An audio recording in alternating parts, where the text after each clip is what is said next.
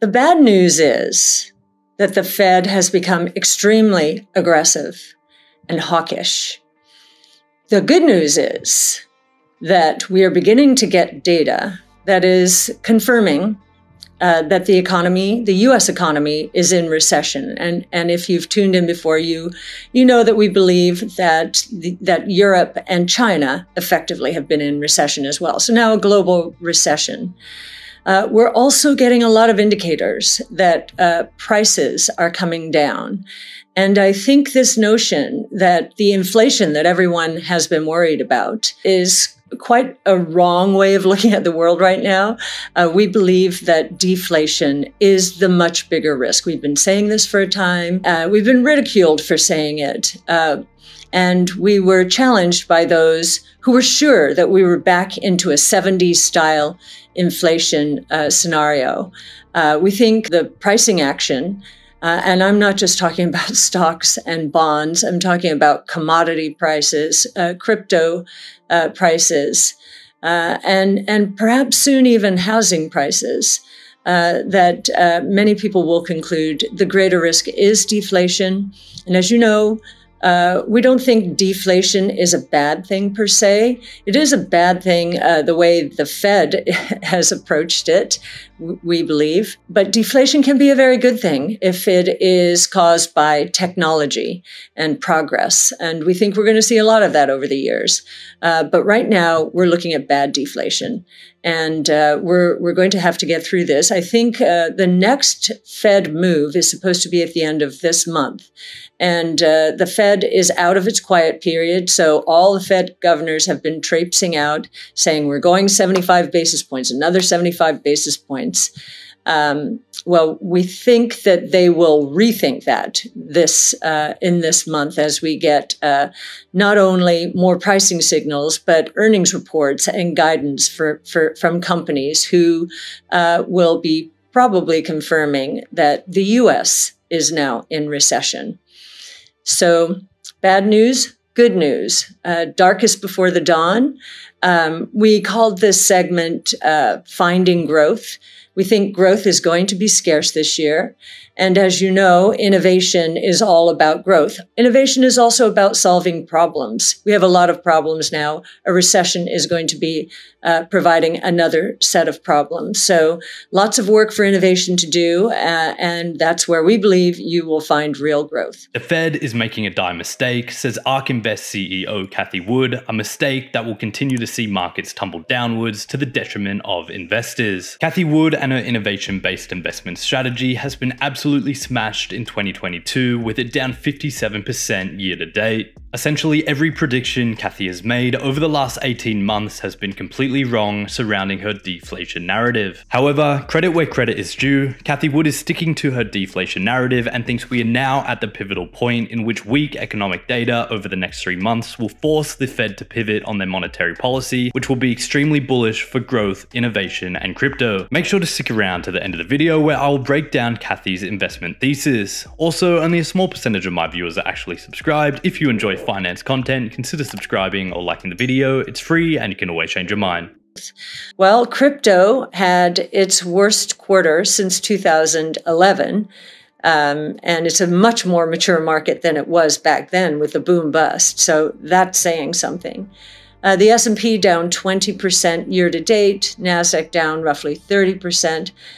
So the stock market has not seen a worse year to date since 1962. And that was when the Cuban Missile Crisis took place.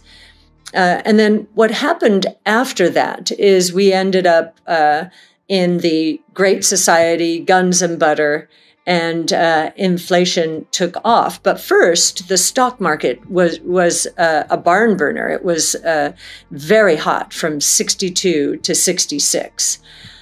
When it comes to bonds, this has been the worst year-to-date performance in bonds in anyone's lifetime. And by some measures, you have to piecemeal the bonds, but to try and get the record, the worst since 1788. That's more than 250 years ago. So it's been a very, very rough market for investors.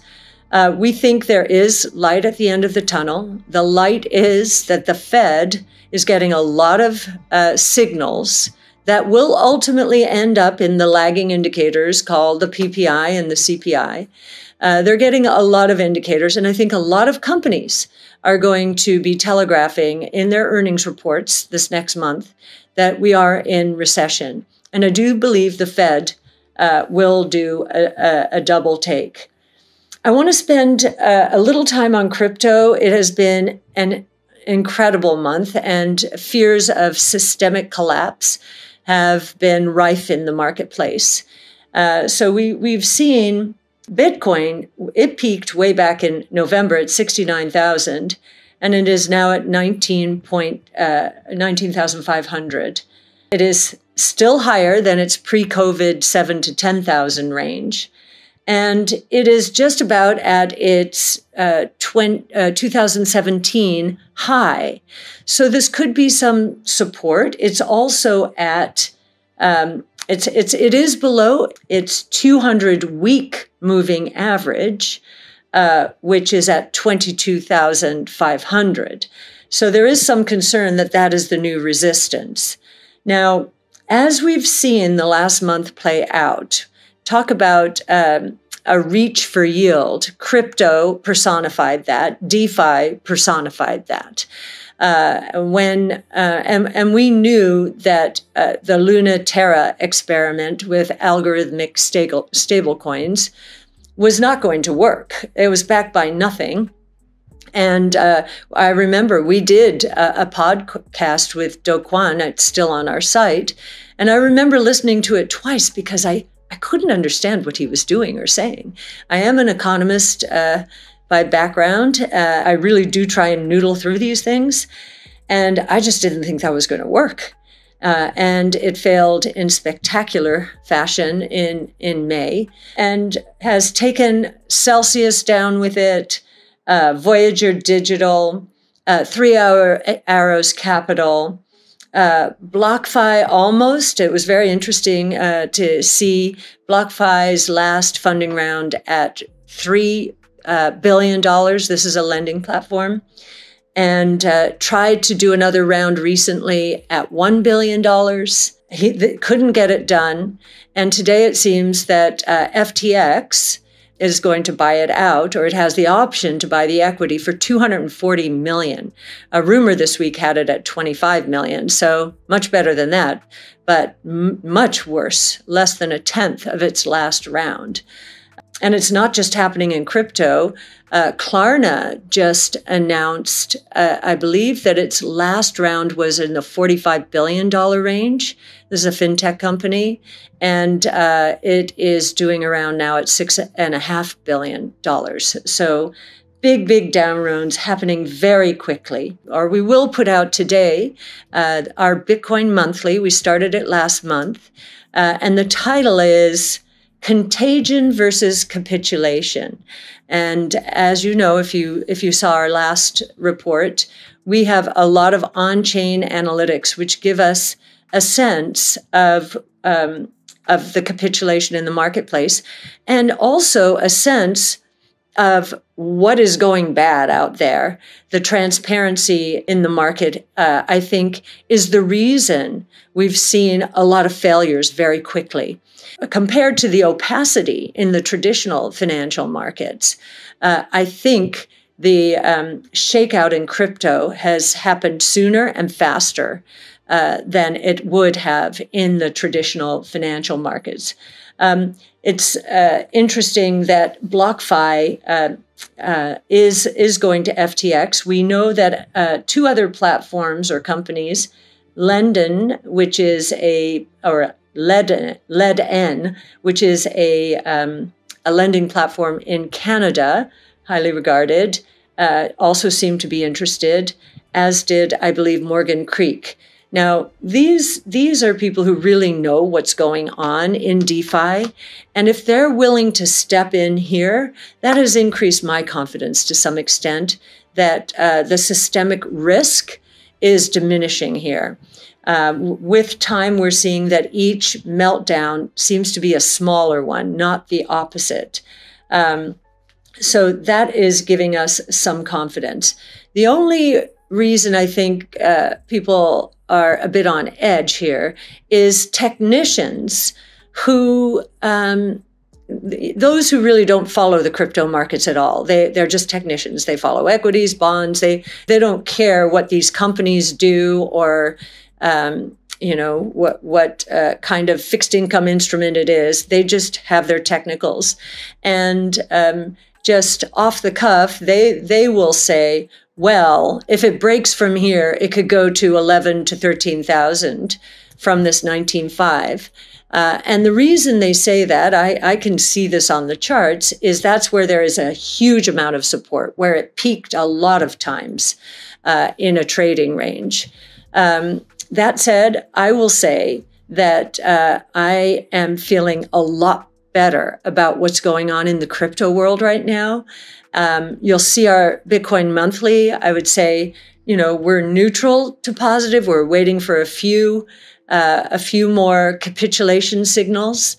And of course, time will tell on the systemic side here. We haven't heard of another stress signal in the last few days. So that's good as well. So what I will leave with is what's happened in the crypto market gives you a sense of why it's going to work long run. It's transparent.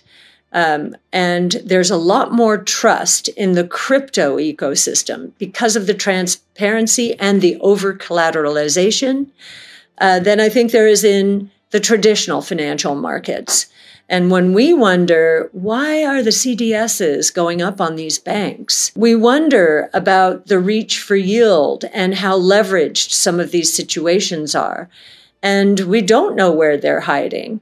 And so maybe that's all this is like, okay, the crypto market has alerted us that this reach for yield it went way too far.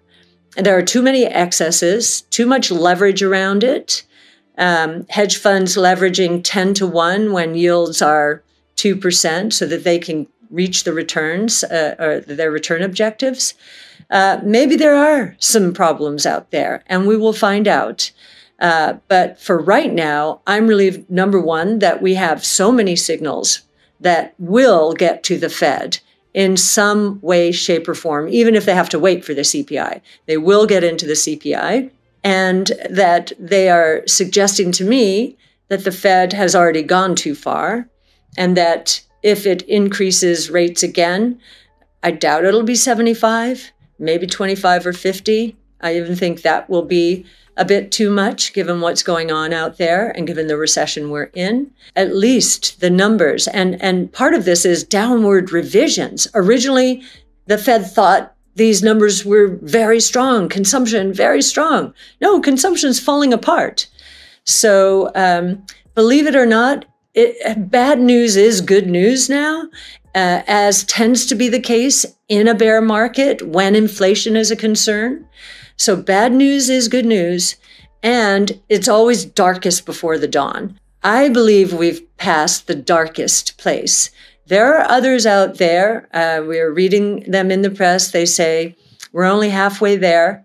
And I think they follow algorithms. I've watched a bunch of algorithmic behavior that, just chases an idea until it stops. And I think we're getting close to that point where they, who seem so right with their negative stance over the last year or so, will be on the wrong side of that trade. So there's Cathie Wood with why she believes that weak economic data over the next few months will force the hand of the Federal Reserve to pivot on their monetary policy, which will be extremely bullish for innovation, growth, and crypto. But is Cathie actually right? With Cathie getting every call wrong over the last 18 months, it's hard to believe her with her big prediction this time. However, if you look into the data, she may actually be onto something. Commodity prices, as well as oil, secondhand cars, as well as other consumer goods have been coming down considerably over the last few months. The next card that will have to fall will have to be house prices and therefore rent prices, but if this does happen, it will definitely take the steam out of the inflation narrative. If we get lower inflation numbers as well as weak economic data, Cathie Wood's call that the Fed will have to pivot on their monetary policy will most likely be correct. However, we're going to need the data over the next few months to see if that is true. Let me know what you guys think will play out in the comments. Anyway guys, hope today's video provided you with some value. I'll see you all in the next one, and as always, all the best.